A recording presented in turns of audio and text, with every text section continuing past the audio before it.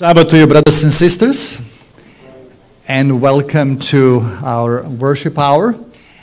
This is a little bit challenging service for us in the musical part. We don't have a pianist or organist today. Most of our, young people are in Puslinch. We have a special youth event there. But we are not discouraged. We will do what we can, and the Lord accepts the best we can do in the circumstances. And we read in the Sabbath school that God is not looking so much at how much you do, but what are motives, intentions. Do you do it with love? So, of course, we always try to do our best, but the Lord will substitute or make up for the imperfection if we have it in some areas. I'm very happy to see a good number of you. We have many visitors today. I wish to welcome each one of you to our church today. And I pray that God would bless you as you spend time together with us in this congregation. I'll tell you one thing. I am not a lover of very great churches. I'd rather prefer smaller companies. You have more intimacy, you have more direct contact with people, and so God doesn't depend on the numbers. Even when we have most of our members here, we are not a big church. But look, Jesus said, fear not little flock. It was a little flock. When disciples asked, Lord, will there be many who will be saved? What did he say? Press to enter into a straight or narrow gate. Broad is the way which leads into destruction, and many are there, but there are few who walk on the narrow path and who go through this straight gate. Today I'd like to continue a topic, continue in a way that I presented a few weeks ago here, and this is the theme of the great controversy. Today I'd like to talk about the second coming of Christ in the context of the great controversy. So we are now people who are expecting the soon coming return of our Lord Jesus Christ. But now we have to understand that there is a bigger picture than just the second coming of Christ or our personal salvation. There is a bigger story that is in which we are involved, and we touch on it from time to time. But today I'd like to tell you that we don't understand our role that we have in the world today. We don't understand what's going really in the world unless we understand this bigger story. When I was studying and preparing for exams, I always wanted to have an overview of the whole subject matter that I'm preparing. I don't like, and this is what even some people who are workers, employees resent.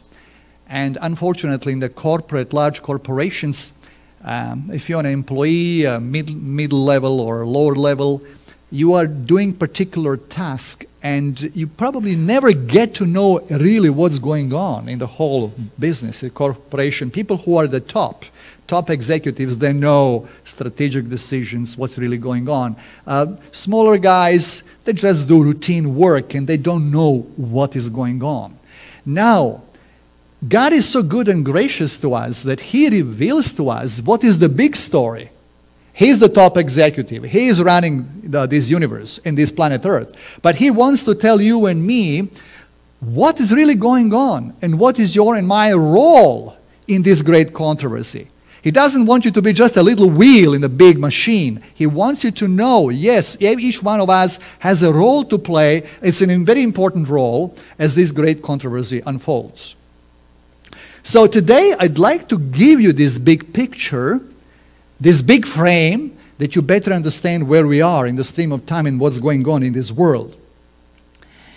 So the purpose of the great controversy is to allow every rational being in the universe to see in Satan and his principles what God has seen all along. Now in the Sabbath school, Sister Sonia mentioned today that when the Israelites were in Egyptian slavery and the Lord was preparing to deliver them from the slavery, the Lord permitted them to suffer to a high extent. When Moses came to them and promised deliverance, what happened? Their taskmasters demanded from them to make bricks even in more difficult circumstances, without straw, same quantity they want to be produced, but making your task difficult. So what we are talking here, God had a purpose for Israelites before he led them out from Egypt. He wanted them to see what is Egypt, who is the Pharaoh, his true character, oppressive, dictatorial, no humanity, no compassion for human beings, treating you like a dirt. God wants Israel to understand that the bond in Egypt is a not good place for them, and he wants to show them who he is. That is a part of the great controversy. So today we would like to go in the distant past. We will have a veil removed before our eyes, and we will be able to look, to behold something that happened in this universe before this world was created. And let's see which events. We will go to the book of Ezekiel, chapter 28, and I'd like to read from verse 14. Now you will see that there was someone, highest created being, who rebelled against his creator. Verse 14, Ezekiel 28, thou art the anointed cherub that covereth. Now, before I read further, what this picture or these words bring to your mind? Anointing, covering cherub. What image you have before your mind? The Ark of the Covenant. And what were there? 2 covering cherubs. That's right. So, now the prophet says someone was a covering cherub in the immediate presence of God, the Ark of the Covenant. So he was standing there. And I continue, verse 14. And I have set thee so. So I have ordained you. Other translations. So God ordained him. Thou wast upon the holy mountain of God. Thou hast walked up and down in the midst of the stones of fire. Wow. Isn't that amazing? An angel, highest created angel, was in immediate God's presence on the holy mountain of God, in the midst of fire. We know that around God it is like a burning fire. So he was there. But look the following verse, verse 15. Thou wast perfect in thy ways from the day that thou wast created, till iniquity was found where?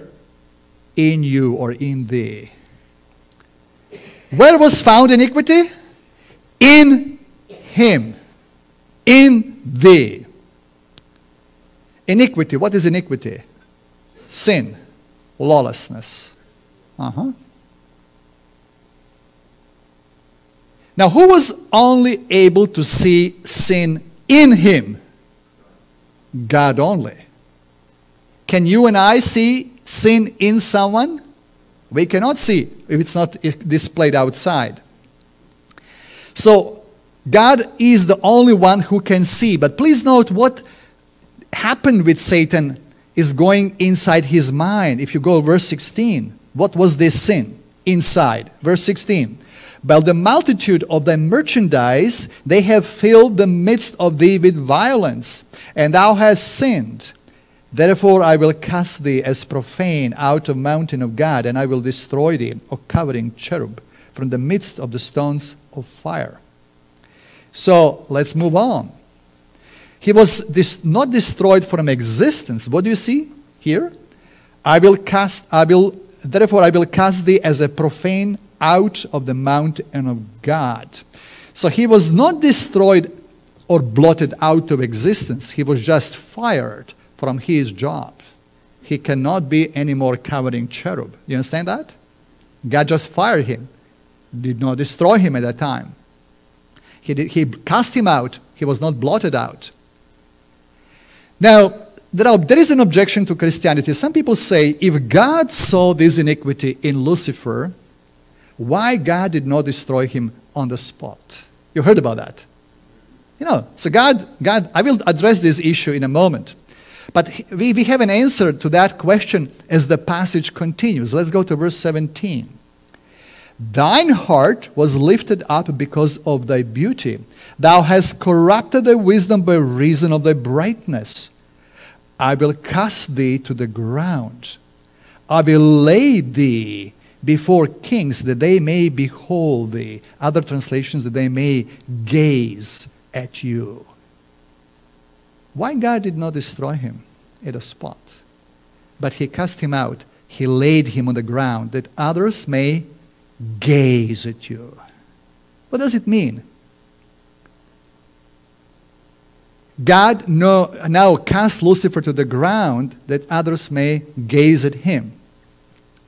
Is it possible that something is going inside in people and that is not expressed outside? Huh? You are sitting here in these pews, you're looking at me, you may be smiling, and this is what I see. I don't know what's going on in your mind. And maybe I better don't know, right? But what I want to say is, you see, we have to understand what was going on in heaven when this was happening, when he rebelled. God can see, but other created beings cannot see. Yeah, they cannot see. So, Christ sees through. He sees not only to you, he sees through you. And notice the reason why Lucifer was cast out and not blotted out, that they may gaze at you. It's fascinating. Fascinating. If you go to another text that describes the same thing, and this is in Isaiah 14. If you go to Isaiah 14, a very interesting description, and we go from verse, this is another perspective. In Isaiah 14, we are having the same thing, but now from the future, when he will be ultimately destroyed. Now we are looking from the future, when Lucifer will be destroyed, who became a Satan. The same thing is described. Now let's read from verse 12. Isaiah 14, verse 12. How art thou fallen from heaven, O Lucifer, son of the morning? How art thou cut down to the ground, which didst weaken the nations? Wow. He was again cast to the ground. Why? What was he saying? For thou hast said where? In thine heart, I will ascend into heaven. I will exalt my throne above the stars of God. I will sit also upon the mount of the congregation in the sides of the north. Where did he say it first? In his heart. It was not visible. Other created beings could not see it. But he said in his heart. God knew it, but others did not know it. Now let's go on. And then after these eyes, verse 15. Yet thou shalt be brought down to hell, to the sides of the pit. You shall be. This is future. Not immediately. It will happen in the future. And why? Verse 16. Again the same thing. They that see thee shall narrowly look upon thee and consider thee, saying, is this the man that made the earth to tremble, that did shake kingdoms? Did you notice the same thing? You shall be brought down to the side of pits. They that shall see thee, that see thee shall narrowly look upon thee. He will be gazed upon. He will be looked upon again. But people who will behold him, right? And ask, is this the man who shook the earth? Verse 17. That made the world as wilderness and destroyed the cities thereof, that opened not the house of his prisoners. In the Sabbath school today, we talk about deliverance from Egypt, right? Satan, Lucifer, who became Satan, he likes to hold the prisoners. He likes to keep people in bondage, be it of Egypt or in bondage of sin. Some of you, brethren, have experienced that. You know that bondage. It can be addictions. But you know, the greatest bondage is self. Our carnal nature. That's a terrible bondage. So we are enslaved and we need freedom. So they will be asking, when they see the judgment upon him, they will be asking the question, is this possible that this happened to him? This mighty high angel who was, how this can happen. It's important to observe that both Ezekiel and Isaiah bring out how Lucifer was cast out and blotted out, but not blotted out, because God can see what created beings cannot see. Now let us imagine what was happening in heaven at that time. So we can imagine all these heavenly beings, all these cherubims and seraphims and these great angels are around the throne of God. And they are singing a hymn. I don't know exactly which hymn they sing in heaven, but we can imagine some beautiful Christian hymns, like, for example, How Great Thou Art, right? O Lord my God, when in awesome wonder consider all the worlds thy hands have made. And then this heavenly choir is singing around the throne of God, and God is looking at them, and purity, holiness. Every voice is same chord. And God is scanning, and then he comes to the covering cherub, and God sees something in him. And he said, hey, stop. Lucifer, there is iniquity in you. He said, me? No. He's singing like everyone else. He's praising God. No, God says there is iniquity in you, and the wages of sin is death. And then God and formless body drops in the sight of all the angels in heaven. And then God says, where did we stop with the hymn? Let's continue. How great thou art. What do you think? How the angels would have reacted?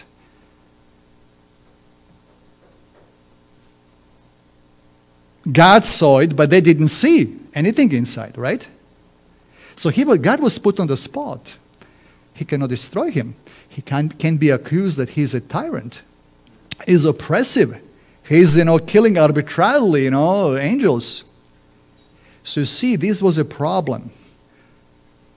This was a problem. And that same problem is beautifully described in the book of Job. You know the book of Job?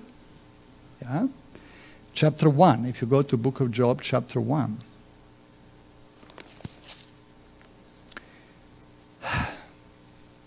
Verse 1.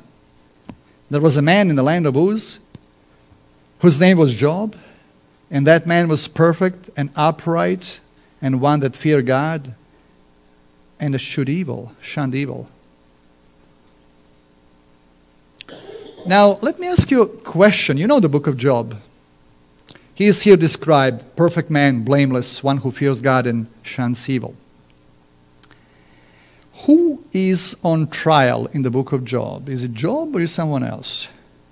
Who is on trial? It is God. It's God. What happens? So one day, sons of God, representatives from the planets that God has created and the worlds God had created, gathered in God's presence. Let's read from verse 6. Now there was 1:6. Now there was a day when the sons of God came to present themselves before the Lord, and Satan came also among them. So in heaven, apparently, there are schedules and there are meetings and there are assemblies. Maybe, brethren, you don't like business meetings in the church to come, but you see in heaven there are some meetings when representatives come from different parts of this created world. God is God of order. There is an order. God, there is the day of worship, which is today.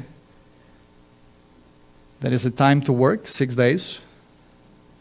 Yeah, God has order. There is a time to consider business. And then verse 7. And the Lord said unto Satan, Whence comest thou?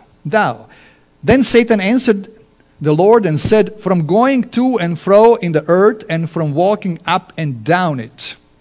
So what is Satan saying to God? Look, you threw me out from heaven, so I'm coming from another planet. I'm coming from the people who were created in your image, and I'm representing them.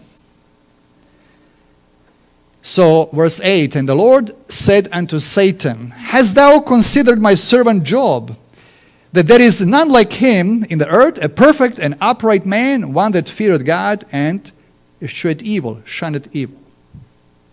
So now God is saying to Satan, look, okay, you are coming from earth, but there is someone on earth where you claim to have power and authority who is not following you, who is following me. He's following me. So God is challenging in a way Satan. Then look, there is someone there. This is a planet where there is rebellion against me. But there is someone on earth who loves me and who serves me. This is my servant Job. Brother Job is there. And so how Satan can come from this earth to God's presence and represent this earth? What do you think about that? How Satan can come? Let's go to Luke chapter 4, verses 5 and 6. Luke 4, verses 5 and 6. This is from the wilderness when Satan was tempting Jesus Christ. Let's see what Satan told Jesus when he was in the wilderness. Luke 4, 5 and 6. And the devil, taking him up into a high mountain, showed unto him all the kingdoms of the world in a moment of time. And the devil said unto him, All this power will I give thee, and the glory of them. Now, is this a legitimate claim which Satan now makes? What do you think? Now, yes and no. Yes and no. What happened to Adam and Eve in the Garden of Eden when they were deceived by Satan? They handed over the key to Satan, didn't they? So what did God give to Adam and Eve in the beginning? Dominion. What is dominion? Rule. But they were forfeited. They were deceived and handed over this rule to Satan. So he's now coming to Jesus and saying, look, if you bow to me, I will give you this joy of this earth, pleasures, riches, fame.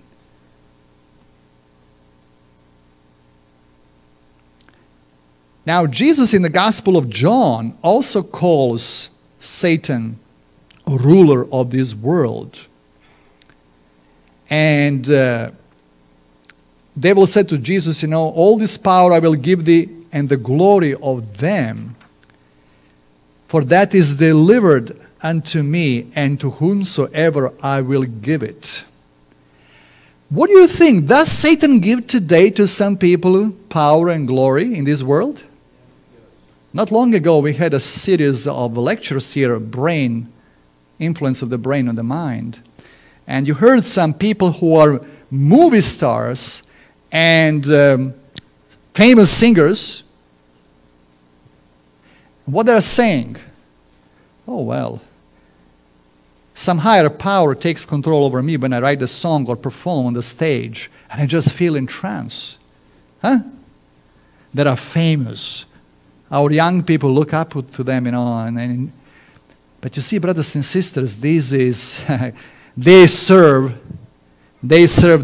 bow down to him. And they are having luxury homes and, expensive cars, and they are traveling throughout the world, and, they're in the media. They serve him. He's giving them power and enjoyment of this world. So we come back to the book of Job, and we go to verse 8 once again. And the Lord said unto Satan, Hast thou considered my servant Job 1:8, Job 1:8, that there is none like him in the earth, a perfect and upright man, one that feareth God and shunneth evil. Blameless, upright man. Now look what Satan says to God. What Satan says to God in verse 9. Then Satan answered the Lord and said, Does Job fear God for naught or for nothing?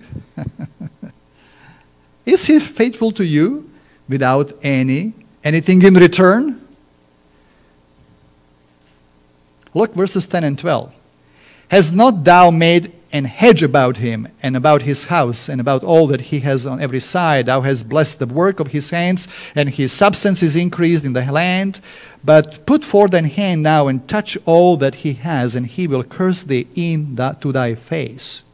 And the Lord said unto Satan, Behold, all that he has is in thy power. Only upon himself put not forth thine hand. So Satan went forth from the presence of the Lord. Now, what is Satan saying? God blessed Job. Job was a wealthy man, prosperous man, respected man in the community. And now Satan is saying, look, Job is serving you, not because he loves you so much, but he is serving you because he has interest. He is benefiting from being loyal to you. So this is not disinterested service. He is interested what he gets from you. This is why he serves you. Now, what God can do at this moment? How can you prove what are the motives why Job serves God? How can you prove it? You take away all these blessings and see what Job will do then. We probably didn't pay attention when this story goes on in the book of Job in chapter 1. What did the sons of God say when God made that deal with Satan? Did they say something? They say one word. They are watching, exactly. They are watching. Why Job? Is Job really serving God because he loves him? They are looking unfallen worlds, what's going on. Now, if you go to the Gospel of John, chapter 8, John 8, Jesus is having a dialogue with the Jews, unbelieving Jews. And he is talking with them.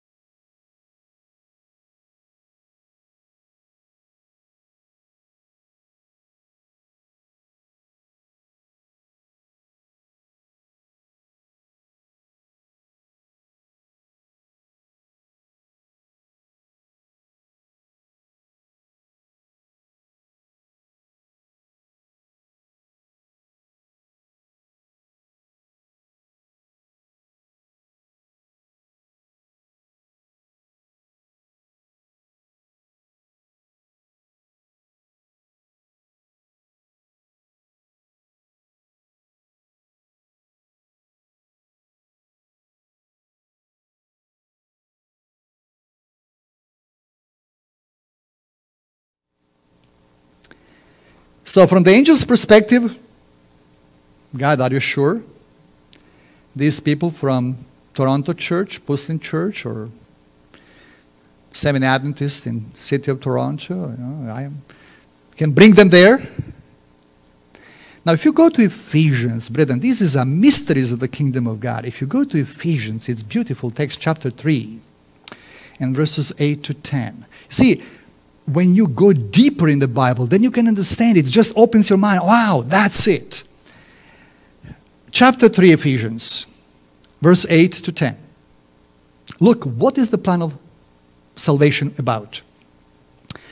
Unto me, Paul talks, who am less than the least of all saints, is this grace given that I should preach among the Gentiles the unsearchable riches of Christ. Now, Apostle Paul is preaching Jesus Christ among the Gentiles. We are the Gentiles. We are not Jews, right? We are Gentiles. So he was preaching unsearchable riches of Christ among the Gentiles. But is this the whole purpose of the preaching? Look, verse 9. And to make all men see what is the fellowship of the mystery. Look, mystery, which from the beginning of the world had been hid in God, who created all things by Jesus Christ. So there was a mystery hidden from the very beginning that was not known. But look verse 10. To the intent that now unto the principalities and powers in heavenly places might be known by who? By the church, the manifold wisdom of God. Wow. Do you see that? So God wants to reveal something.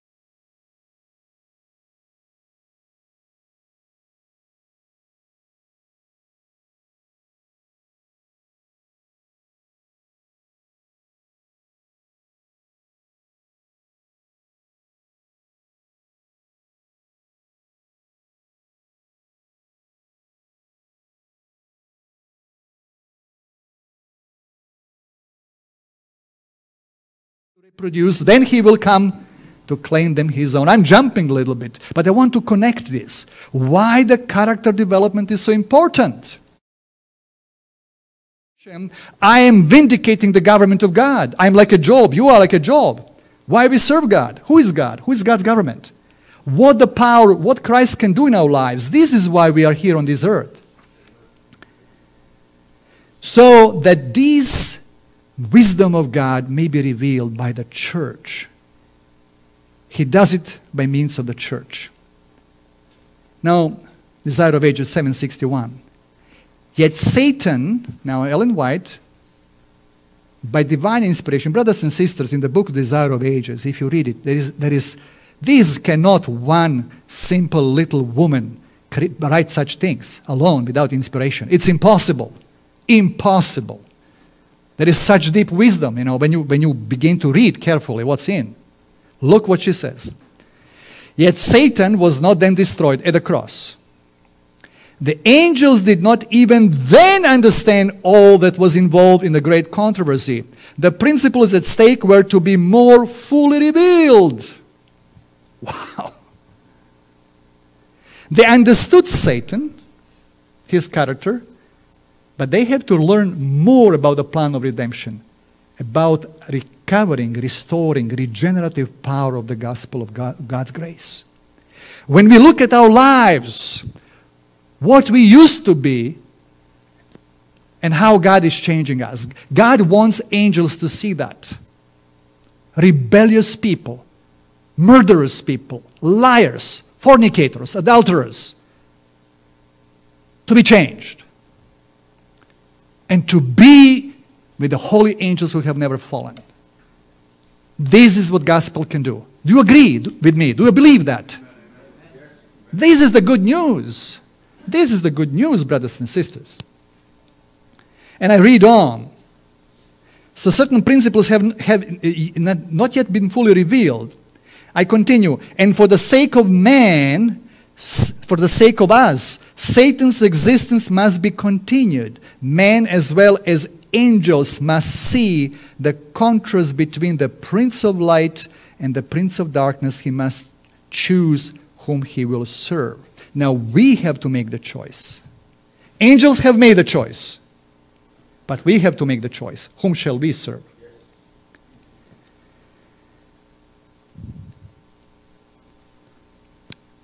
I cannot in this sermon, I have to close. Brethren, I know it's amazing when you begin to unpack. It just goes and goes. Maybe another sermon I will preach about fall of Satan, which has 4 stages. 4 stages. I'll tell you briefly. Stage 1, Revelation 12. You know, when the dragon was cast out from heaven. Second, casting out on the cross. When Jesus says to his disciples, I have seen Satan falling from the, right? Like a lightning from heaven. So this is when he fell and angels said, we see it now. There is the ultimate 4th fall, which is after 1,000 years when he will be destroyed ultimately. This will be final fall. But the 3rd stage is that one where we are involved.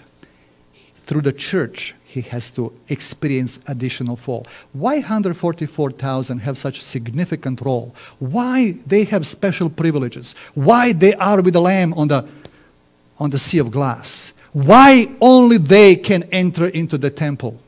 No one else. It's a special group of people who live at the end of the time, who will, in the great controversy, play important role. This is why 144,000 have such important place in the great controversy. But I cannot go into that next sermon, God willing. So let me just mention briefly, you know, in Nahum 1:9, Nahum 1:9, look, when the great controversy will be ended, what do you conspire against the Lord? He will make an utter end of it. Affliction will not rise up a second time. Wow, isn't that wonderful? Not second time. But brethren, as we go here, as I bring to the conclusion this sermon today, my question to you is, what do you actually receive at the second coming of Christ? How changed we will be when Jesus comes the second time? We agree we will get new bodies. Immortal, glorified bodies. How about our character? Huh? Shall we get new character? Not exactly.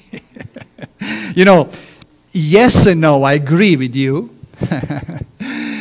But I mean, when I mean character, I mean, sister, you would agree with me, we could not have spirit of rebellion here on earth and go with that in heaven, right? Not that, yeah. Yeah, we have some deficiencies that, you know, God, but substantial major issues in our character have to be remedied here. Have to be remedied here. We had some people this week here, and we spoke with them a little bit about who are from evangelical community and who do not understand everything what we understand. And they don't like the law of God. I don't know how people can expect to go in heaven and not have the love for the 10 Commandments. Could you imagine that?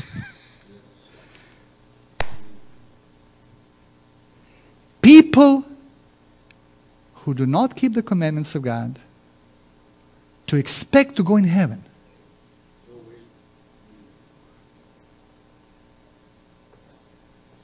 I don't know.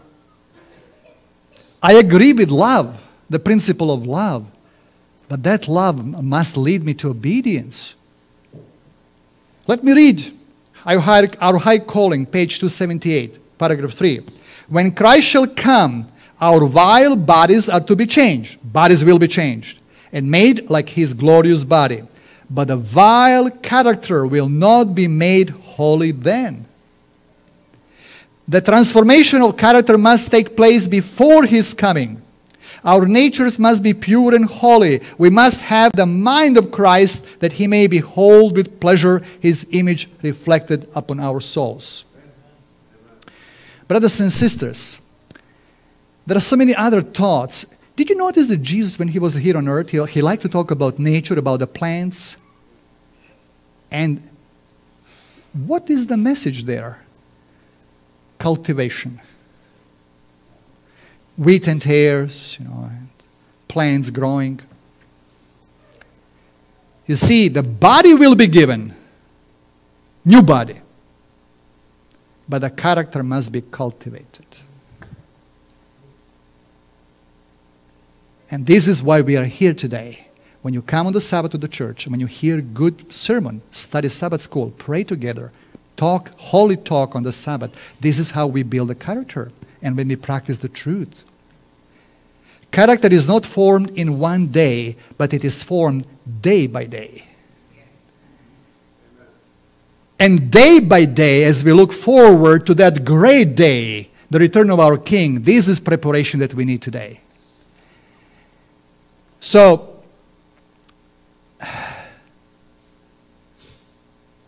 let me finish with one statement from the Spirit of Prophecy, Desire of Ages 58. But this is when the great controversy will be finished. In the day of final judgment, every lost soul will understand the nature of his own rejection of truth. The cross will be presented, and its real bearing will be seen by every mind that has been blinded by transgression. See, God will give opportunity to everyone to see what they have lost. God will not judge anyone without full revelation. During 1,000 years, there will be judgment in heaven. As you know, saints will judge the unrepentant sinners. I'm continuing. Before the vision of Calvary, with its mysterious victim, sinners will stand condemned. Every lying excuse will be swept away. Human apostasy will appear in its heinous character. Men will see what their choice has been. Every question of truth and error in the long-standing controversy will then have been made plain. In the judgment of the universe, God will stand clear of blame for the existence or continuance of evil. It will be demonstrated that the divine decrees are not accessory to sin. There was no defect in God's government, no cause for disaffection. When the thoughts of all hearts shall be revealed, both the loyal and the rebellious will unite in declaring what? Yeah. What they will, just and true are thy ways, thou King of saints. Who shall not fear thee, O Lord, and glorify thy name? For thy judgments are made manifest. This is Revelation 15:3 and 4. This is a unique moment in history, brothers and sisters. This is what Sister White described here. Desire of Ages 58. Every human being who has ever lived on earth, righteous and unrighteous, will be alive at that moment. And like in a panoramic view, it will be revealed before them what they have done in their life and what they have gained or lost. Every mouth will be stopped. Everyone will realize what he or she has lost or gained. Now let me tell you something else. You and I will be there for sure. It depends on which side. Will we be in the city or outside of the holy city? That's the question. And that preparation for that place begins right now. We are in the fitting place. We have to develop character. We have to show to the world what God's grace can do in our lives. Friends, now is the day. Choose you this day whom you will serve. Preparation for the second coming starts right now, these days. I heard before this service, there was one lady last night who gave her life to Jesus Christ. Isn't that wonderful? Amen, that's a beautiful thing. Brothers and sisters, we are in the business of winning, pleading, interceding. We are ambassadors, pleading with people, be reconciled with God, accept Him. He's so wonderful. He is so wonderful, brothers and sisters. Let us serve Him. Let us love Him. Let us invite people to accept Him. There is no better government, no better place than to be with God throughout eternity. May we be there. Amen. Amen.